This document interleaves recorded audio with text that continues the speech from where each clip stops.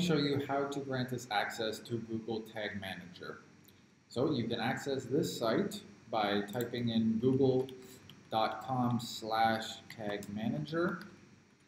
As you can see, it leads to this site. Then you go to sign in to Tag Manager here, and it will lead you to this page, which will show you a list of websites if you have multiple. So just click on the one that you would like us to help you with. And it will lead you to the home page for the site. Just click top corner, click admin, and user management. So here you will see a list of the different users that have access to the account. You just simply add here, add users,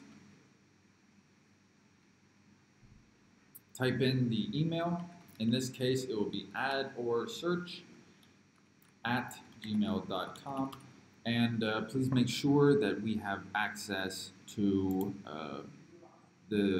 all of the options.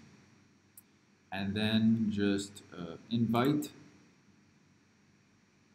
and you will see us added to the list of container permissions and user access. So that's it. If you need any help, feel free to let us know, and we'll be happy to. Thanks.